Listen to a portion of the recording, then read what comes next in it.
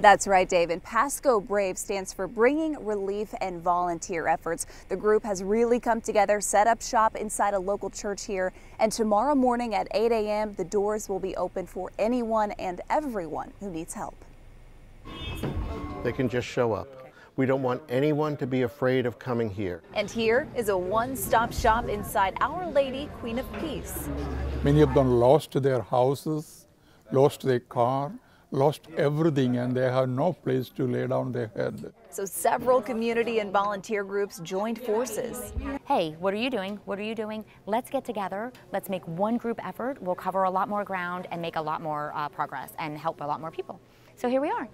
Non-perishables, ready-to-eat meals, water, even supplies for the littlest of visitors. This one has apples. There are also hundreds, if not thousands, of hygiene kits. And it has shampoo, toothbrush, toothpaste, soap, comb, deodorant. There are cleanup kits too. We have all of these now. Filled with brushes and gloves. Dustpan with brush, cotton mop, push broom, squeegee. All available for free just a few miles from the Gulf.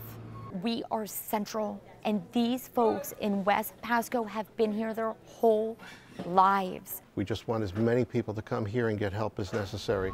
And that help will be ready by the truckload Wednesday morning at 8. My hope is that this room is filled.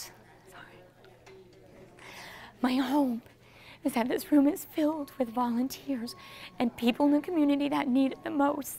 And I know that it will be, and I know that we're gonna make a big difference.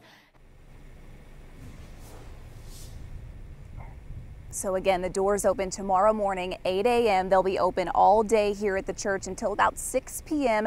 Dave, the plan is to keep the church up and running for at least 2 weeks, if not longer. That is great. Sam, I'm sure there are people watching right now who might want to help Pasco Brave in their mission.